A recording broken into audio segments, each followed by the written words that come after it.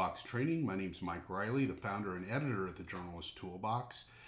Today we're going to work with a tool called Google Flourish, but first, just as a little reminder, you can find all kinds of free resources and tools on journalisttoolbox.org. It's linked off the Society of Professional Journalists website at spj.org. And we have all kinds of resources here for journalists. We're a little heavy on sports because the Olympics are going on right now. But we have all kinds of things, public records, First Amendment issues, environment, digital and data journalism tools, all kinds of different resources for you. So make sure that you use that tool, journalisttoolbox.org. We also have many training videos up there, 60 training videos along with this one. And also a newsletter that comes out every 2 weeks that you can sign up to for free. So do use this website. It is very valuable to journalists.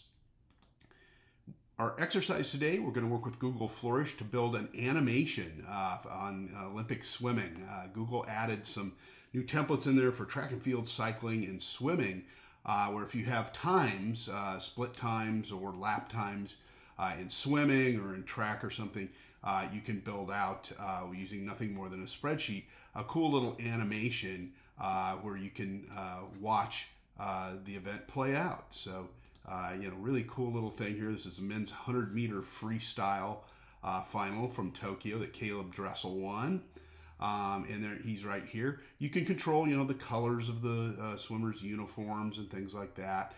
This is based off their real times. You can also adjust it so it works in real time, which I've done here. This race was just over 47 seconds long, so it plays out over 47 seconds. I could speed it up to make it go faster. So you might be wondering, how the heck do I, create something like this with nothing more than a spreadsheet? Well, it's not very hard. We have an exercise that's up, and it is linked. This link here will get you to this exercise. And the exercise link is in the description of this video. So you can open up this link here and you'll find this exercise. I'm going to walk you through the steps and kind of show you how it works. You have to set up a free account at flourish.studio. Flourish.studio is the website. So if I hit sign in here, I've got an account already. It's free. And you can see all of the graphics that I've created before. I can just double click on them and open them. One of the great things about this tool is it saves the video or saves the graphic as you work, so you don't have to constantly hit save button and worry about losing your work. So I'm going to hit new visualization here and scroll down here. There's all the old graphics that they've had in here, and just right after the start of the Summer Olympics in 2021, they added these sports race templates in, which were specifically for the Olympics, but they'd work for high school sports, your state high school swim meet or track meet. Maybe there's a big race that you want to visualize. NCAA sports, national championships, things like that. I'm going to double click on the swimming graphic, and it'll open up, and it defaults to just these random names. And if you're going to build a spreadsheet with this, really all you need is the name of the athlete over here, and then their lap times here. So this could be the 200 meter, and we would have 4 columns, or the 800 meter, and you would have 8 columns. Or actually 16 columns. So it'd be every 50 meters you would have a new time, and that's not just their splits but their lap times. Over here you select what columns you want to show in the graphic. The name goes under A, and then the times are B through E, which just ends at D here, and then their final time is always the last column. It's easy to access this, the results for many sporting events are online. Many of them are pretty easy to download. I actually had to take the data off of Olympics.com and type it into the spreadsheet. But I give you the spreadsheet to work with right here. So if you go to our exercise and download step 1, you'll see this nice little spreadsheet. This is the official results from the men's 100-meter freestyle at the Olympics. You have their 50-meter time, and you have than their final finish time. And Caleb won at 47:02. But you see the many other times. It was a very close race. There was only one that was about a second back. You can download this data. Just hit the download button in the upper right-hand corner and download it to your downloads folder. So if you want, hit pause and you can grab that data set. So just go ahead and hit pause right now and download the data and drop it out to your desktop just like I did here. Okay, welcome back. All the steps in here are walk you through how to build this graphic. It gives you headline and tells you the different settings to do and things like that to make it look really nice. You can embed this graphic then into a web page. It also works pretty well on social media. It links and off there, and you have the still screenshot of the graphic, which looks really nice. So you want to come in here and open up the swimming graphic, and you'll see the dummy data playing out. All the action takes place over here on the right-hand side, where I have all of the settings here. We'll use header, footer, timeline, and animation. We'll also adjust the colors of the swimmers' outfits to kind of closely match their country's colors and uniform. Up here, you always want to give this a label. Up here, this is just a working title. It is visual to the reader, but we'll actually add a headline up here in just a minute. To upload our data, we click on the Data tab here at the top, hit Upload, and then go find our data set.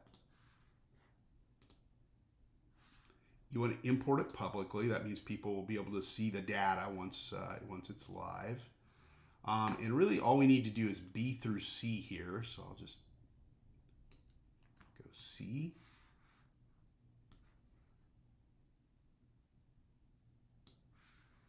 And hit return. And then go back to preview. Now we have the names of our swimmers here, and Caleb's out in front, but he's wearing green, and I'm not really wild about that, because he's USA, Kyle Chalmers, Australia. You should probably have blue or red on. Caleb should have blue or red on. To change your colors, it's really easy. It defaults here to track and participants. It allows you to change the images and things like that. You can increase the size of the swimmer a little bit if you want to make him a little bigger on here. You can change it to circles too, although I wouldn't encourage it. I prefer the images of the swimmers. You can go back to the default, and if I wanted to change it to some custom icon to maybe the flags of the countries or something like that, you could do that. Again, I prefer kind of seeing the little swimmers on there. Same way with track and things like that. Notice the graphic at the end, they give them a little medal and stuff like that. Notice that this plays, very quickly. It plays in only 20 seconds, and it loops. We can adjust all that. You can have great controls over what happens here. So we're going to change our uniform colors first. To do that, you just go under Track and Participants and go to Color. And I'm going to pick a little different color palette, this second one down from the top. And notice they're still kind of in different color panels, although Dressel, I like him in the blue. I can hit the little down arrow here and edit color palette. It allows me to kind of rearrange, the color panel here. So I'll make Italy green,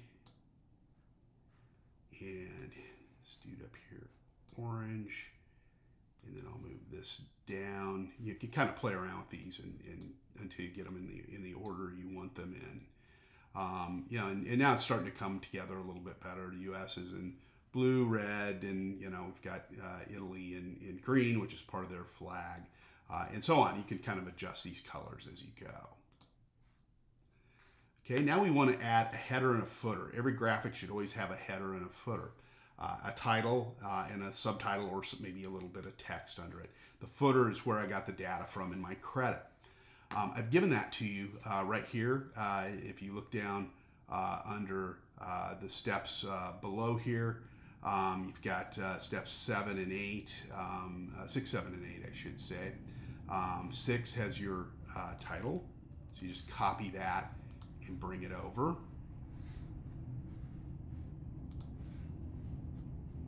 You always have to hit return after you paste it in. And then I want to grab the text field. It says results are based on 50-meter time and finish. You can add more detail about the winner if you wanted to, and talk about all the Dressels medals or something like that. But I'm just going to drop that in there. Note that it's center, flush left. I can center it. I have controls up here. You can change the title styles just as you can with any of these. And if I want to give it a little bling, I can give it some color and make it blue and really dress it up there a little bit. I also want to have a footer. You can turn these little flyouts on and off, which are really nice. My source name, Olympics.com. Under note, I'll do graphic Mike Reilley. I'll make mine flush right, kind of like my credit down in the lower right. You can do flush left or flush right, it doesn't matter. And then I have a link to where I got the data from, the results page. And that's very important for transparency. I'm going to drop that in under source URL so people can see where the data came from. And now, I've got a header and a footer. But this is still playing at 20 seconds. And I want to make it more realistic and have it play out in the 47 seconds that the race is actually timed at. I can control all that. There's all kinds of different settings here, laps and splits, the camera angle, I can zoom in, zoom out, tilt the camera angle, labels, I can adjust the size of the labels and things like that, color of them and so on. But timeline and animation is a big one. A lot of settings here. I'm going to turn off loop timeline so it doesn't keep playing over and over. I just want it to play once. Style is timeline. I want to turn on my playback button so people can play it back, and that's on. I can adjust my margins if need be, but they're actually pretty good here. I think we'll see how the names play out at the end here. Yeah, they come through just nicely. If there's not enough space over here, something is cutting off the T, or too tight over here, you can always go adjust your margins here. Give you a little more of a margin on the right need be. But those are just small little settings there. I can change my button color if I wanted to, make it red or something like that, so it jumps out a little bit more down there. Timeline duration, I'm going to make it 47 seconds, the length of the actual race. And then the time jump duration, all these other little settings in here you can just kind of tinker with. Now when I play this, because I've set it to 47 seconds, they swim much slower. And you can kind of see how the race is a little bit tighter.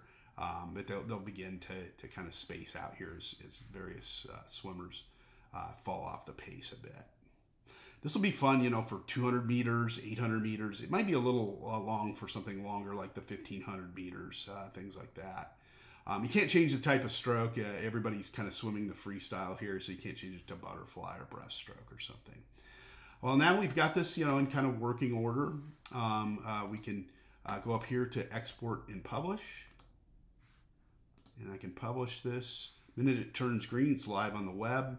Gives me embed codes, both JavaScript, iframe, and accelerated mobile pages. And if I make any changes, I just hit republish. Here's the hot link to it out on the web, and there's your graphic. That's how simple it is. Keep in mind, you can use this for track and for others. Just follow the formatting in the template, kind of like I did with the spreadsheet, and set it up in the same format that the template has, and you can pull these results, right out of here. I just went in and pulled each one of these times. There's the 50-meter time and the finish. Loaded that into the spreadsheet. It took me about 5-10 minutes to set it up.